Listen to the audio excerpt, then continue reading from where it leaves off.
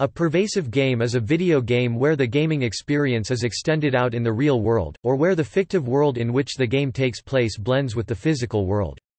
The It's Alive mobile games company described pervasive games as games that surround you, while Montola, Stenrose and Warren's book, Pervasive Games defines them as having one or more salient features that expand the contractual magic circle of play spatially, temporally, or socially. The concept of a magic circle draws from the work of Johann Huizinga, who describes the boundaries of play. The origins of pervasive gaming are related to the concepts of pervasive computing, ubiquitous computing, and ubiquitous gaming.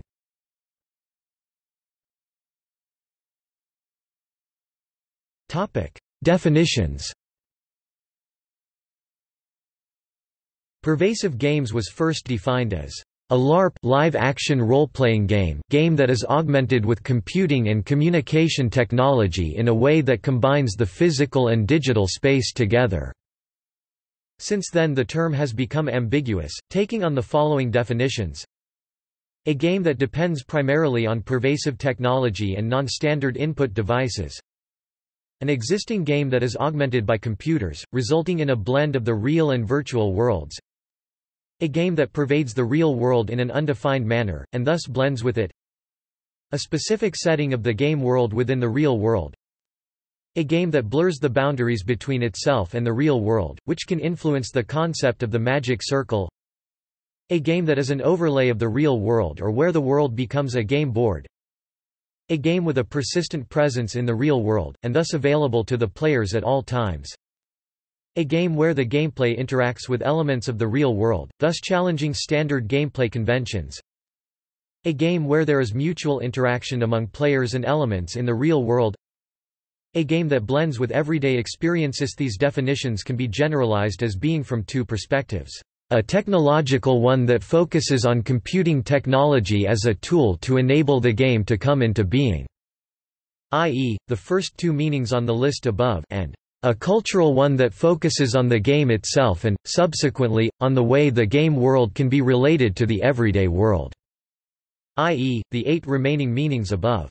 In definitive work by Marcus Montola, pervasive games are summarily defined as having one or more salient features that expand the contractual magic circle of play spatially, temporally, or socially. In other words, expand the boundaries of play. From the user experience perspective, Arango Lopez et al. Propose a new definition, taking into account the given basis by Montola and their own experience in the game's development. They define that a pervasive game delivers to the player an enriched experience of the game through an evolvement of the dynamics of the game, expanding the space of the game according to the context where it is played. This allows breaking the boundaries of the game world, making reality part of it and that the elements in that really have an influence during the game. They delved in the special features and added a component diagram of the pervasive games. It is based on the pervasive narrative of video games.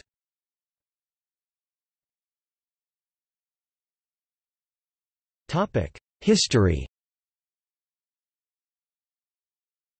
The first time the word pervasive was applied to gaming is around March or April 2001, by Jenica Falk, in an article referring to the environment of the game, rather than the game itself. That same year Jay Schneider and Gerd Kortuam coined the term, pervasive gaming, admitting that they derived the term from pervasive computing. Although the origins of ubiquitous computing and pervasive computing differ, they are often used interchangeably and both are the basis for pervasive gaming. Specifically, it is the technological perspective of pervasive games that borrows from both the cultural and the technological perspectives of pervasive computing. And, because ubiquitous computing and pervasive computing have been intermingled in the past, they both influence pervasive games. At the Computer Science Lab at Xerox PARC in 1988, Mark Weiser set up a ubiquitous computing research program to conceive a new way of thinking about computers in the world, one that takes into account the natural human environment and allows the computers themselves to vanish into the background.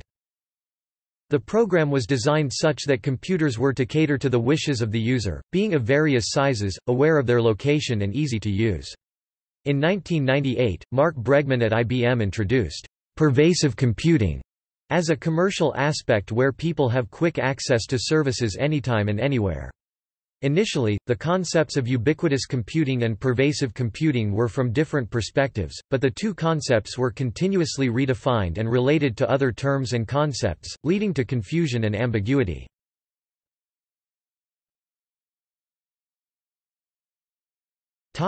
Staging a pervasive game. The staging of a pervasive game can be divided into three temporal phases: pre-production, run time, and post-production.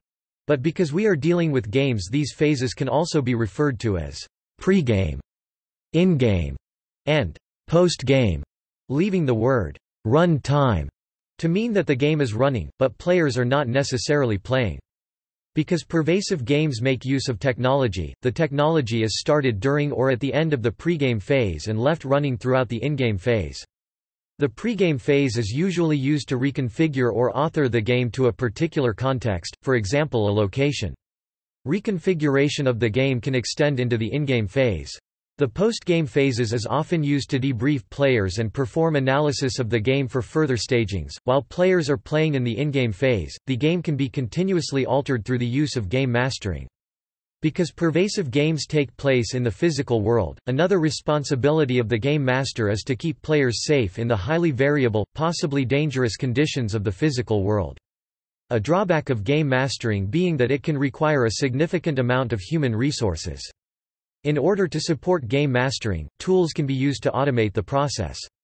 Such tools, among other things, can help process the potentially massive amounts of event information game masters must deal with. Two ways a game master can influence the flow of the game: by directly altering information in the technology guiding the game, or by communicating directly with the players.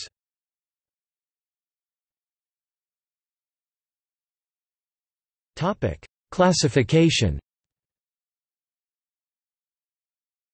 Pervasive games have been associated with ubiquitous games, augmented and mixed reality games, mobile games, alternate reality games, enhanced live-action role-playing, effective gaming, virtual reality games, smart toys, location-based or location-aware games, cross-media games and augmented tabletop games.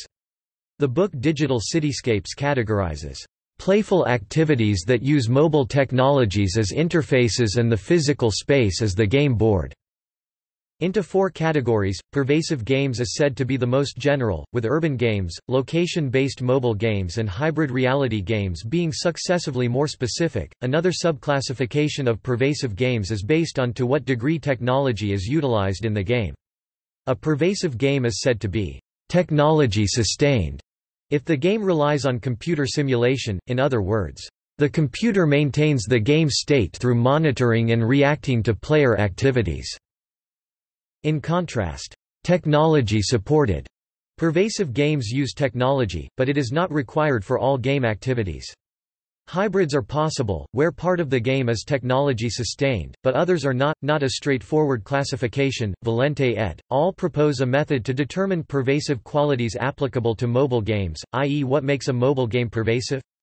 The results of their method is a quality report containing a quality spreadsheet and a quality vector summarizing each game.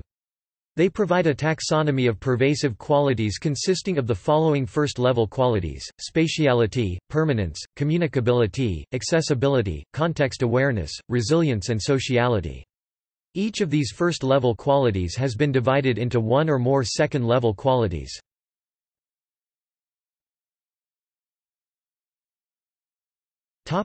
Examples. Examples of pervasive games are Pokémon Go, The Killer, The Beast, Shelby Logan's Run, Botfighters, Pac-Manhattan, Uncle Roy All Around You and Amazing Race. Pervasive game examples built on the Equip 2 software architecture, used in Equator and thereafter in iPerg, include Can You See Me Now?, Ryder Spoke, Day of the Figurines, and Love City.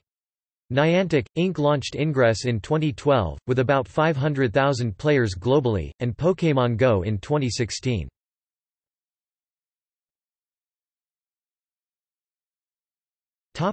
See also: Augmented reality, Blast theory, Live-action virtual reality game, Pervasive informatics. The game mind game. Transreality gaming.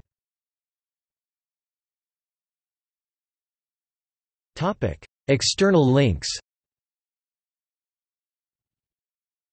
You don't have to catch them all. Safety in Pokémon Go.